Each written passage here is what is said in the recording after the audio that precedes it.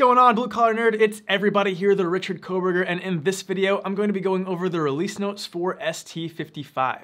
Now, just as a reminder, I am not going to be going over 100% of the release notes. If that's news to you, check out the last release notes video. I explain why in the beginning of that video. But nobody complained last time. In fact, nobody brought it up at all, so I'm gonna stick with it. So first on these release notes, we have a release note about the release notes. A little self-absorbed, but okay. So release notes will now start with a highlight section. So everything that ServiceTitan feels is going to be the most impactful is going to be front-loaded right there in the highlight section. And no, I am not limiting these videos to just what's in the highlight section. I will go beyond that, but again, I am going to skip some things. All right, so first in this highlight section, under dispatch, we have phase 1 of the dispatch board upgrade. So this initial phase isn't changing very much. There's some back-end changes that should make the dispatch board a little bit faster and more responsive. The Maps 2.0 button has moved to the left side of the header. The business unit filter has moved next to the date picker, and the date picker has been changed to be the date picker that is used throughout the rest of ServiceTitan, like the same one that you find in reports. And the date picker is complete with day of the week. All right, it's there, nobody panic. Next, we have dispatch technicians in bulk. So previously, if you had a job with multiple technicians assigned to it, you had to dispatch and arrive them all individually one by one,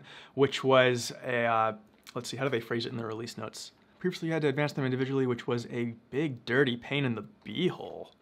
Well, we should update that. But yeah, it was tedious, it was annoying. But now you don't have to do that anymore. You can simply dispatch and arrive them all at once. And when the appointment is finished, marking the appointment done marks all of the technicians done at the same time as well. Next, under Marketing Pro, we have View Audience Potential Reach Breakdown. So when building email and direct mail campaigns, you can now view a breakdown of the campaign's potential reach in the audience selection step. Next, for reputation management, we have a review requests section. This is a new section under reputation, and it provides tracking and management of review requests that have been sent to customers. Next, under mobile, we have arguably the biggest highlight on these release notes, and that is crew management. So when appointments first came out, we introduced this concept of a lead technician. And that's something that's available in the technician permissions. But previously, marking a technician as a lead only did one thing. It allowed that lead technician to mark an entire appointment as done, even if there were other technicians still working, so it would mark everybody as done. But with this update, lead technicians can now do a lot more to manage the other technicians that are working with them. So lead technicians can now dispatch, arrive, manage meal breaks, and close out appointments for all of the technicians on their crew for that appointment. So if you have lead technicians managing crews, then this allows you to offload more of those dispatcher duties to the lead technician if that's something you want to do. All right, next under memberships. You can now mark materials as chargeable on invoice templates. So previously, if you had chargeable materials that were always associated with a recurring service, when you built out that invoice template, you didn't have any way to mark that material as chargeable, but now that's no longer the case. You can mark it chargeable from the invoice template itself, and then it will be chargeable by default out in the field.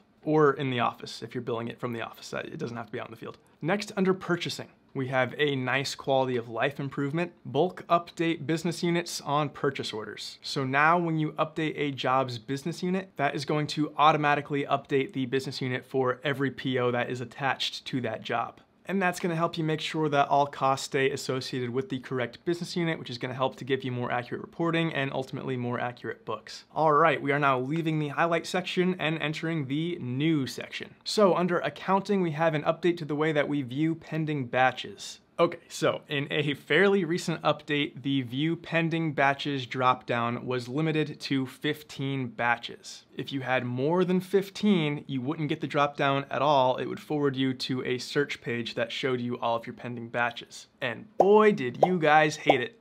So some changes have been made in that department. So the dropdown limit has been doubled from 15 to 30. And the dropdown will always show you your most recent 30 pending batches. But if you have more than 30, you will need to click this View More button to see the rest, and it will take you back to that search screen. So there does still need to be some limit on that dropdown, only because letting that dropdown get too long causes problems for back-end nerd reasons. But with this update, you'll now get that dropdown every time, and it will always show you your most recent 30 batches, and ideally, you really shouldn't have more than 30 pending batches very frequently anyways, so hopefully this makes things right. Next, we have create list items in QuickBooks on export. So you can now export transactions without having to manually create shipping and tax items in QuickBooks Desktop. Before, you would have to manually create these and then assign them to a general ledger account, but with this update, that is no longer the case. Next, under Dashboard and Scorecards, we have visualization module examples in custom dashboards. So now when you're creating a visualization module for a custom dashboard, once you select the visualization type, you will get an example that changes depending on what settings you choose. And that just makes it easier to see and understand what exactly you're doing. Speaking of custom dashboards, that's a really cool feature. You should look into it if you haven't already. I made a video explaining how to use it, and I'll put a link to that in the corner of the screen here, as well as in the description down below. All right, next under Dispatch, we have adjustable capacity planning by skill. So now in the setup for adjustable capacity planning, you have the ability to choose between manual adjustments and skills match. And this is an either or situation, they cannot work together. But if you do choose skills match, then that is going to close the arrival window as soon as there are no available technicians with the required skills available, even if there is some capacity technically left over. And this just helps you avoid a scenario where you have jobs booked, but actually the technicians that were available don't have the skills necessary to perform that job. Next, under mobile, you can now view customer invoice and statement mail preferences from the mobile app. So customers are able to have their delivery preferences either set to email, mail, or both mail and email, but previously that information was not viewable from the mobile side. But now it is, so on any screen where a technician is about to send out an invoice or statement, they will be able to see that customer's delivery preferences. All right, next under Payroll and Timesheets, you can now exclude certain accounts from payroll. So when editing either an employee or technician account, under the Payroll tab, you should see a new checkbox that says Include in Payroll. And having that box unchecked will prevent that technician or employee from appearing in any timesheets or performance pay features, including relevant reports and the payroll approval dashboard. This is useful if you have certain employees who have multiple accounts, like maybe you have a service manager who has both a technician account and an office side account. And it's also useful if you're making dummy accounts for whatever reason. Now, very important note here, any new technicians or new employees that you create, they are going to have this box unchecked by default, meaning when you make a new account, by default, they are not going to be included in payroll features. So when you're going through and setting them up for payroll, make sure you do go in and check that box off once you're ready to have them go live in payroll. Okay, next under Pricebook, we have a new brand field. So equipment items in the Pricebook now include a field for brand. Now there was already a field for manufacturer, but this new field for brand is useful if perhaps a single manufacturer offers multiple brands. So that just helps you get more granular with how you're organizing your Pricebook. Next, we have a pretty long requested feature, which is round prices to the nearest dollar when bulk editing. So in the Pricebook inline editor, let's say you check off a bunch of services and you say, I want to increase all of those by 5%. Well, chances are increasing a bunch of prices by exactly 5% is not going to land you on all perfectly round numbers. So if you're all out of your OCD medication, you can simply check off this new option that says round to the nearest dollar, and there you go. All right, next under purchasing, you can now change the inventory location on replenishment purchase orders. So previously, when you were editing a replenishment PO, the inventory location was not a field that you were able to change. So let's say, for example, a vendor messed up and delivered inventory to the wrong location. Let's say they sent it to Tim's house when it was supposed to go over to Jake's house. You couldn't change the inventory location on the PO to reflect what actually happened, but now you can.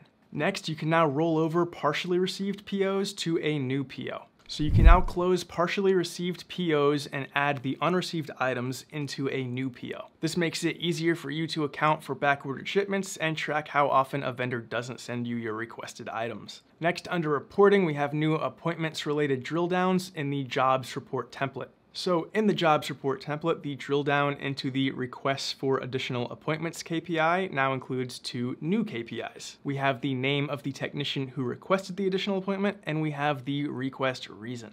And finally, under telecom, we have the campaign registry integration. Hopefully you already know all about this and are on it, but just in case, I am going to mention it here. This is that whole A2P 10DLC situation. I made a whole separate video about that, and if you haven't seen it, please, please, please check that out. I'm gonna put a link in the corner of the screen here, as well as in the description down below. Anyways, that's all I got for today. Here is a list of everything I skipped. Feel free to pause the video here, and if any of this sounds interesting to you, check out the full release notes. I'll put a link to those in the description box down below. Be sure to hit like if you liked the video and found it valuable. Be sure to subscribe to ServiceTitan's YouTube channel if you haven't done that already, and hit that bell icon so that YouTube notifies you anytime we upload a new video. And leave me a comment down below and let me know what you think. Your engagement through likes, comments, and subscriber numbers are the ways in which my success is measured. Appreciate it. Peace.